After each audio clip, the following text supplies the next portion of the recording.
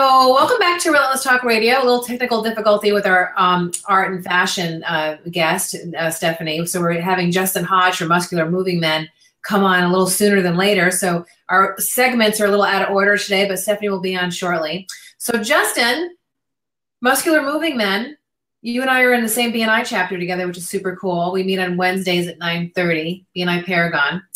I love the new person that you have coming for you're so busy right now expanding, aren't you? Right? Thanks for sharing. I appreciate you having me. I think just this is the busy time of year in general. Statistically, they say 50 to 60% of the moves that happen in this country happen in May and June. So really? it's the busy time. Kids get out of school, people get their turns, and I think that's when they really want to uproot their families and do the full-on big move. Well, it makes sense too because it's not too hot yet and it's not cold, it's not snowing, right? Yeah, I think obviously it's just kind of the perfect storm. I mean, in general, as far as Phoenix goes, there's no great time. The hotter it gets, the less likely people are going to be to do their own moves. So it works great for us. We just have to convince a bunch of guys that it's a good idea for them to move furniture when it's 120 degrees. Right, which is part of the problem, right? So why do you do what you do? I mean, you and your partner, whose name is escaping me right now, your partner, your co-partner's name, Josh. Why? I mean, you guys started your company super young, like pretty much out of college, right? Or were you in college? Yeah, no, it was 2008, so I had graduated from college in 2006, and I worked for a moving company when I was in school, and just kind of learned the business. I mean, moving is a bunch of different things. There's business moving, residential, local, long distance. So we really just learned one part of it that we honed in on, which is local residential moving. So learned how to charge for the service, what goes along with it. And as time went on, just kind of figured that there would be an opportunity for us to do our own thing. So we borrowed a parent's truck and trailer and started doing moves for people after hours. So he had an insurance day job. I was doing my normal moving job and going to school, and we would go and move people off of Craigslist, and you may or may not get paid at the end of the gig. So it was a strange time. There was some shady people that you're dealing with. We're in the middle of the Great Recession, so the economy's not great. But what you found is that I think it's really a recession-proof business. People are just always going to want to hire a company to do their move. So, one thing led to another. We bought a moving truck and eventually started hiring some more employees. We were able to pull ourselves off the trucks, and it definitely was not easy by any stretch of the imagination. We had multiple different times where we were vandalized. So we parked our trucks on the corner of oh shoot. Sorry, I lost you there for a minute. Okay. We parked our trucks at the corner of Cactus and Cave Creek Road, and there was no parking. It just was a totally open area. So multiple times we had some kind of competitor or person we don't know came and popped all the tires, smashed the windshield. Wow!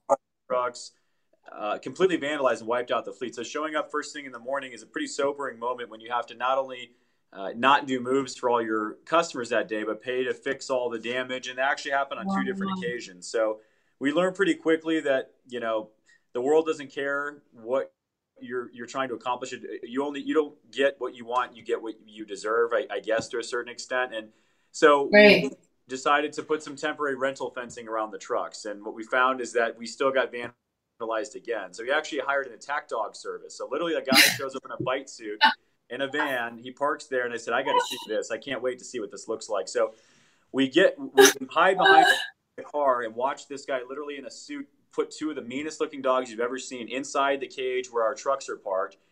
And like nobody will ever mess with our trucks again. And sure enough, I'm just watching the dogs, and this guy happened to be riding his bike past, and the dog got up on the fence, and the fence bowed out, and the guy almost rode off the road on his bicycle. So we said, we're finally secure. And from that point on, we've known that you can't park your trucks out in the middle of nowhere and just hope that everything's going to be okay. Because you're thinking people's stuff's in them. They're not thinking they're empty, right? They're just thinking there's stuff in there, right? It definitely, costs money to, equip a truck, buy the truck. Now we have about 25 power units at our fleet here in Phoenix. So there's trucks, tractors, trailers, there's, thousands of moving pads, there's 800 storage vaults.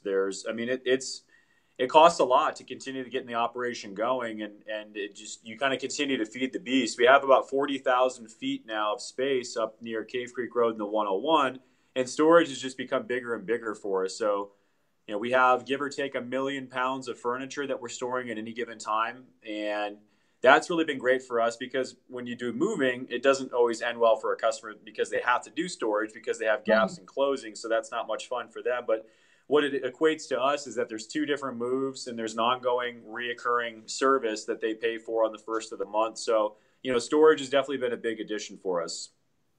And I love how you guys have organized your space. I've been in your space. Is genius. I mean, you've got like pods on top of each other. It's super smart use of the space.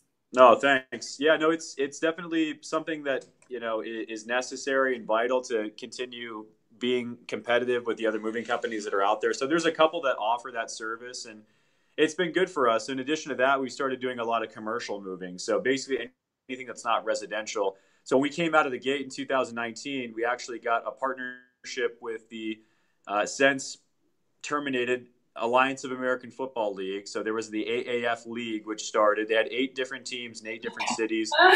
We actually got the opportunity to do the move from San Antonio, Texas, to the 8 different cities where they played. And we did the ongoing service to and from airports and hotels, server moves, goalpost moves, all this kind of stuff. So just in a 3-month span, we completely eclipsed what our goal was to do in commercial moving for all of 2019, just with that one partnership.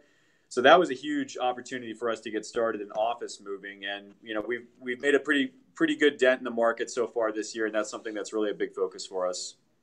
And you're expanding, right? Like I was joking with you earlier. You're actually expanding to, tell me where. So we have a location in Denver now as well. Right. And what we've started to figure out is that it is kind of a slower burn when you do the advancement across the country, just because you can really get the cart before the horse if you're not focusing on what's important to us, which is our 6-pack of core values. So quality, financial efficiency, respect, advancement, culture, and customer experience. So Michelle, that's our 6-pack of core values, like on your stomach, not like the kind that you actually so that's what's important. It's actually on your wall, right by your in front of your gym. Like your employees can actually work out at. Although I can imagine, like, if they're moving furniture all day, the last thing they want to do is work out. You'd be surprised, Michelle. It's funny because that is it. You talk to other movers and they come into your space. They go, well, "Why do you have a gym here? Don't you realize that this is probably $2,500 a month in billable space where you can put more storage containers? Well, why would you do that?" But for us, what we believe in and the things that are important to us and how much we want to take care of our guys and the image that we have and what we want to be is radically different from anybody else in the industry. So we have a bunch of gym equipment, a bunch of space that we've dedicated to that. And the guys literally will show up an hour before their shift. They'll come in there and work out because it's basically like having a gym membership. So they have key card access and they can come in and work out. They'll stay after their shifts. And it's definitely a bonding thing too. So we like to work out with the guys and we get a chance to get to know them, and it makes everything better. Well, you moved me from Cave Creek to Phoenix, and I have to say that your guys were awesome. They were friendly, they were pleasant, they were funny. They took a break and had lunch. They were right back down at my place. They helped move everything in. They packed some things a little more carefully than even I wanted them to. I had a couple of things where I don't care if they get broken. Just see, they're kind of like art-related work stuff, and they put them in boxes, and I was surprised. So I really appreciate you moving me. You did a fantastic job. I refer you to everybody I know.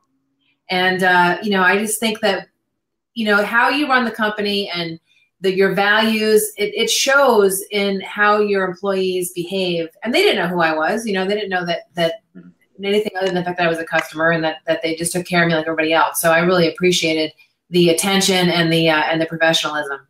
So thank you for moving me to my new abode here in downtown Phoenix. I came from Cave Creek, which was like, a house in kind of, little house on the prairie kind of house, to an apartment building in Central Phoenix. So it was a different experience, and they really were very cool. So thank you very much for moving me. Of course. So how can people find you? Yeah, so the website's probably easiest. It's muscularmovingmen.com. So they can go on there and get our contact information and submit a quote request. We'll either talk to them over the phone, do a virtual survey, or do an in-person in-home estimate. Or they can call us at 877-4-FIT-MOVE. Pretty easy to remember there. Or just send us an email to info@muscularmovingmen.com.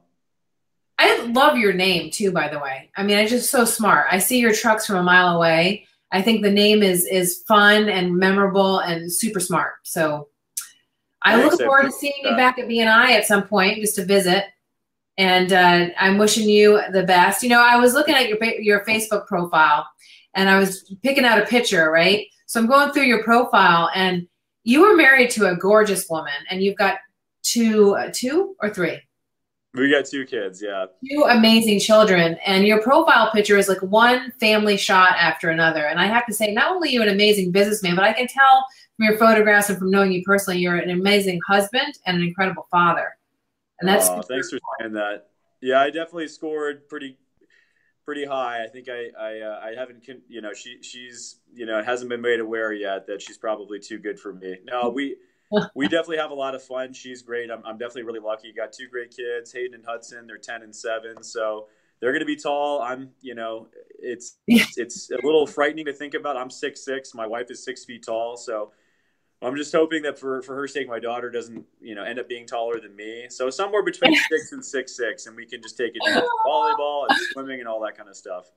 That's amazing. I didn't realize she was 6 feet tall. Wow. I mean, like, I guess when I look at the pictures, it looks like normal size people, but now I remember how tall you are. So that's amazing. We're circus people, Michelle. Yeah.